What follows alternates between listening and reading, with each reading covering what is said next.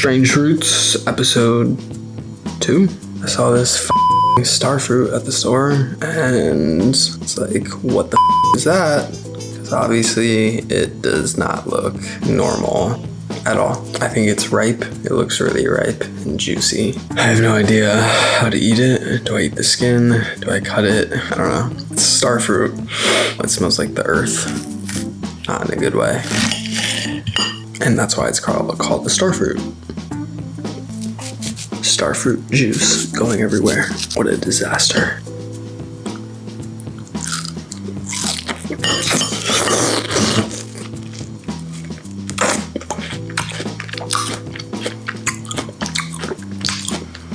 Am I gonna die if I eat the skin? You can't really peel the skin off of this. I don't like how it tastes. I don't know what it tastes like. Like sweet, soury, tanginess.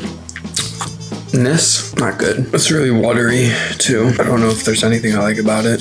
Oh, there's seeds in there. I think I just ate the seeds. Oh my god. Is this gonna be like if you eat an apple seed, they're like poisonous? This can't be good. I just ate the seeds of the star fruit. I have little baby star fruits growing inside of me.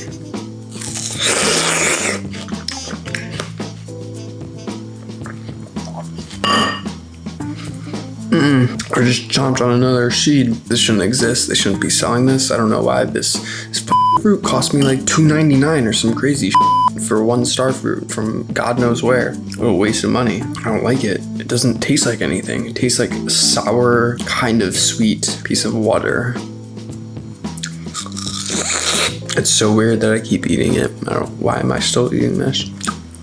Doesn't taste like anything. Can't compare it to anything. Has a weird crunch. Whatever country this grows in, I hope they get bombed or something. That was a joke.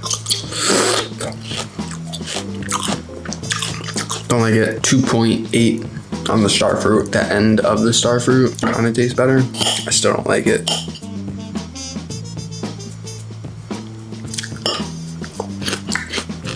Does look like a star. I guess there's that. Counts for something, right? Not really. I almost ate another seed. What did I say? 2.8. Don't buy star fruit. It's not worth it. Don't like this video. And by don't, I mean absolutely do like the video. I don't know what I'm gonna do with the rest of this.